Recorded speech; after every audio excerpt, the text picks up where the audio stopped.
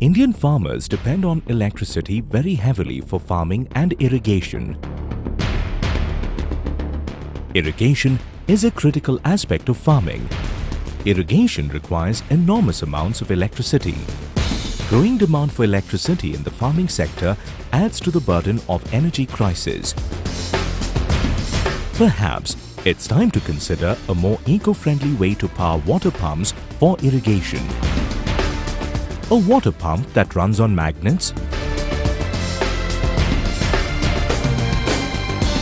Here is a team of Teenovators from Sri Gayatri Junior College, Bachupalli, Hyderabad, who believe that they have devised an eco-friendly mechanical pump that is powered by two powerful magnets. Two key principles of physics have enabled this solution. The first is the repulsion of like poles of magnets. The second is the restoring force of a spring.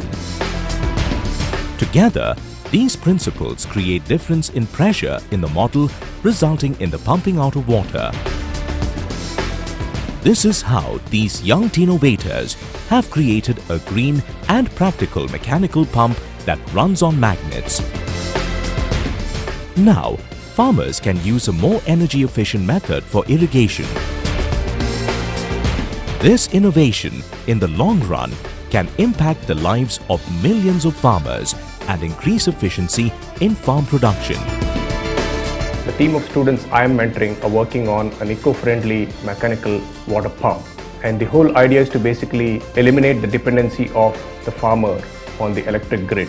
What inspires me is the fact that these teenagers are able to apply their skill and learning to find solutions for real-world problems.